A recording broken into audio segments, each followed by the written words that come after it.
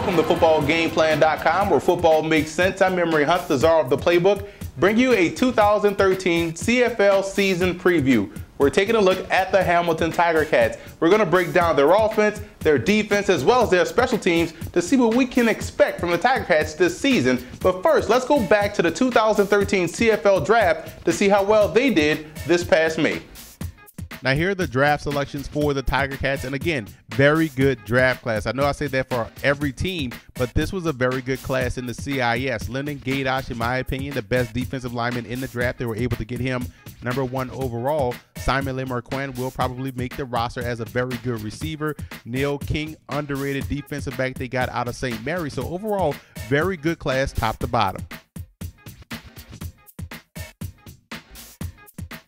The key pick for the Tiger Cats is not Lyndon Gadosh. We know he's going to be an outstanding talent, but when you look at the defensive back, Mike Daly out of McMaster, this guy had 10 career interceptions for the Marauders. Also was a two-time All-Star as well as a second-team All-Canadian pick last year.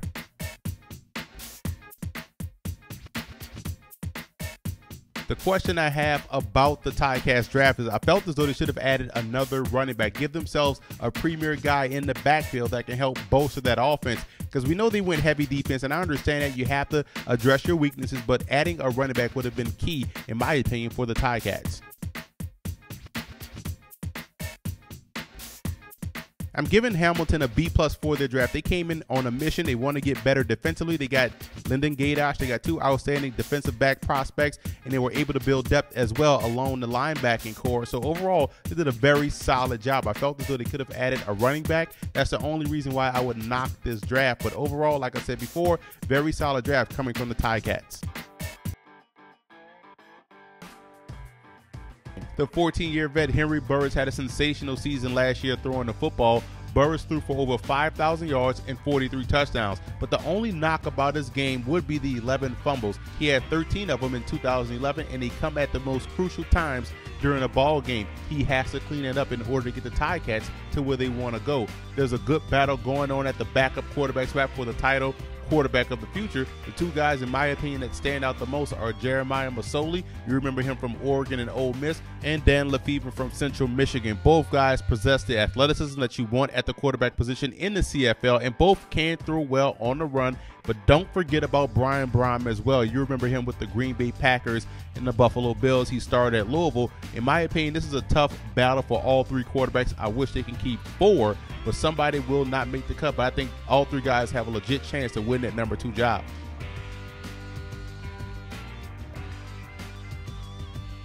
As a backup to Avon Colborn, Siobhan Walker was the second leading rusher last year with 656 yards and 4 touchdowns. He now enters the 2013 season as the starter, replacing Colborn, and he can definitely carry the load. This guy has a blazing speed that can go from a 2-yard gain to a 95-yard touchdown run in an instant. But the Tiger Cats offense relies on the running back by committee approach, which means they're going to have to find a #2 running back. And when you look at C.J. Gable, the 6-year vet, Darrell Stevenson, and rookie Bo Palmer, 5'9", 190, out of Simon Fraser, those 3 guys will compete for that backup duty, and they're going to get a lot of carries. Over 100 carries will the #2 back get. They're going to have to run the ball a little bit more to help out that defense. And I know Walker can carry the football over 200 times, but the way they use their backs, they're going to need one of those guys to step up. And my money is on C.J. Gable. I like what he brought to the table at USC. This guy can definitely catch the football out of the backfield, and he gives you that make-you-miss ability that you want out of the running back position.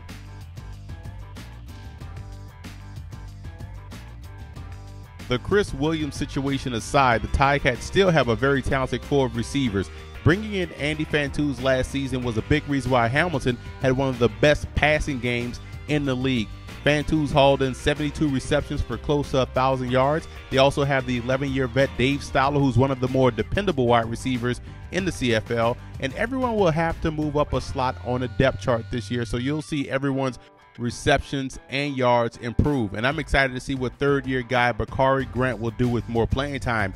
Grant is more explosive than both Fantuz and Stoller, and is also looking to improve on his 475-yard and 5-touchdown 2012 season. They have 2 young guys that I think will also have a huge and significant contribution. Simon Charbonneau Campo, who's 6'4", 195 pounds in his 2nd year out of Sherbrooke, and the 2013 4th-round draft pick Simon Lemarquin out of Ottawa. This guy had 88 receptions, 1,300 yards, and 8 touchdowns in his Ottawa career. I think both guys will have a huge impact and show their worth this season. And don't forget about Samuel Jageri, who's also a very good returner, as well as Andre Jones. Those guys will also provide some solid depth at the slot back position.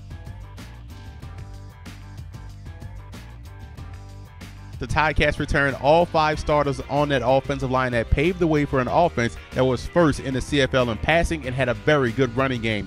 Peter Diakowski is one of the best interior linemen in the league. He missed the last 5 games in 2012, but was still named an Eastern Division All-Star. I was also impressed by guard Pascal Bellegerin, 2011 third-round selection, who was in his first CFL season last year, did a fine job. And left tackle Brian Simmons did a fabulous job last season, starting all 18 games at the most important position along that offensive line outside of the center position. And he has been an integral part of the success since signing with the Ticats a couple of seasons ago.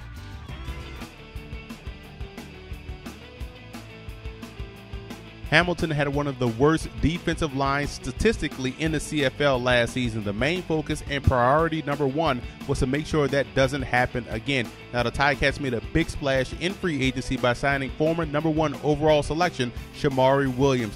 Williams is starting to come into his own as a pass rusher. His best football is ahead of him, in my opinion. The Ticats also drafted one of the best and most versatile defensive linemen in the country with the University of Calgary's Lyndon Gadosh. Those two will instantly upgrade the defensive line. The only problem is that Gadosh decided to take a shot with the Carolina Panthers in the NFL. Now, there's still a chance he'll play for the Ticats this season, but that's a huge blow to their draft plans and their plans moving forward for their defensive line.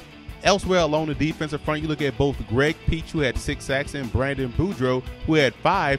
Both guys were in a rotation last year and showed great promise as pass rushers.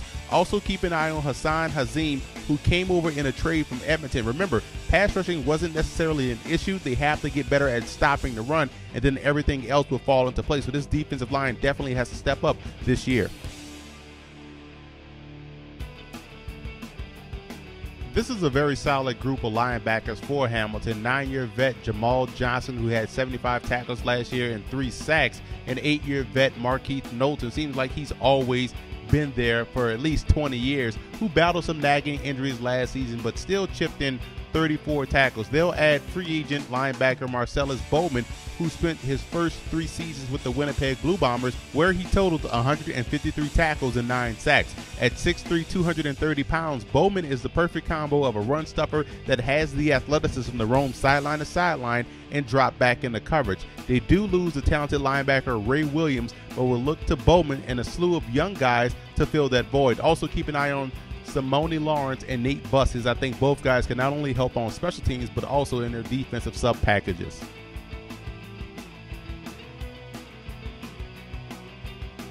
If you thought the defensive line struggled last season, then the secondary was also a catastrophe. As with the run defense, the pass defense was either last or next to last in many categories. The Ticats went out and signed free agent defensive back Evan McCullough, who spent 3 productive seasons in Toronto. And I'm a big fan of D. Webb, who last year had 64 tackles and 2 interceptions. You should also see better play from Ricardo Coakley, who's entering his 2nd year of CFL level ball. Now, health is very important to this unit's success. Last year they were banged up, they dealt with some injuries, and that could have contributed to what happened last year statistically. Keep an eye on ball hawking rookies Neil King and Mike Daly. Both guys I think should have a huge impact on this secondary.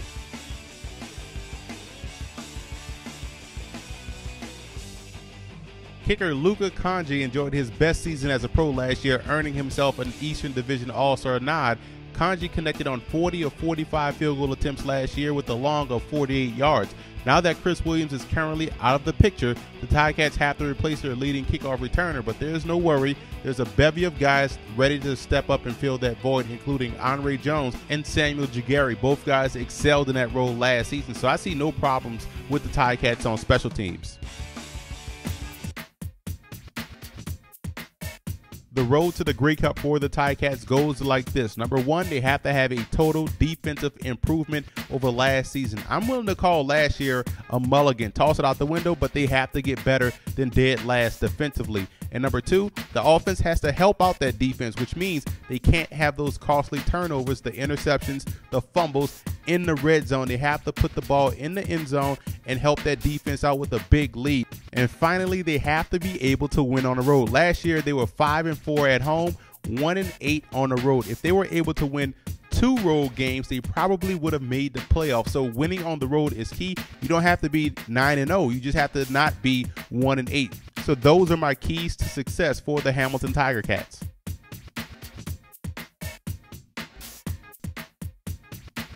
I had the Ticats finishing 4th in the East Division, and this is not a knock on their upcoming season.